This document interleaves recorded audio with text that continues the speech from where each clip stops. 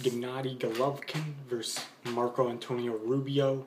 The tickets are continue to fly. People are buying them like crazy. The fight will be taking place Carson, California, October 18. It's the next big fight I'm looking forward to. It's the closest.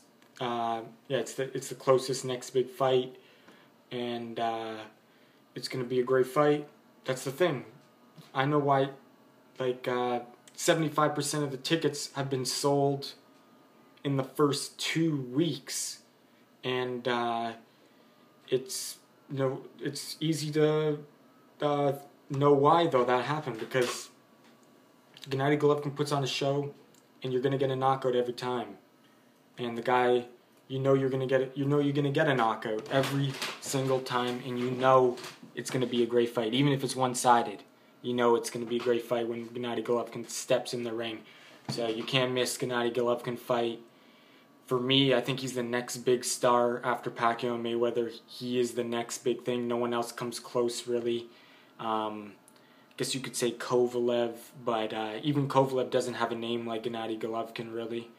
And but yeah, Gennady Golovkin and Kovalev are definitely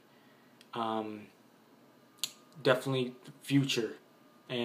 But I think Gennady Golovkin can fill the place of Mayweather and Pacquiao for sure. But so this fight, there's still tickets available.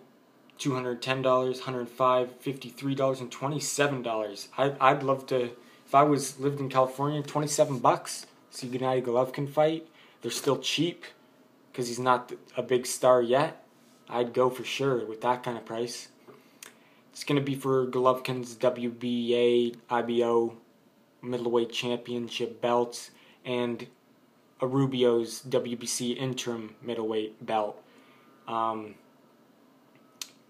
So yeah, it's gonna be a great fight, October 18. The promoters and stuff are saying that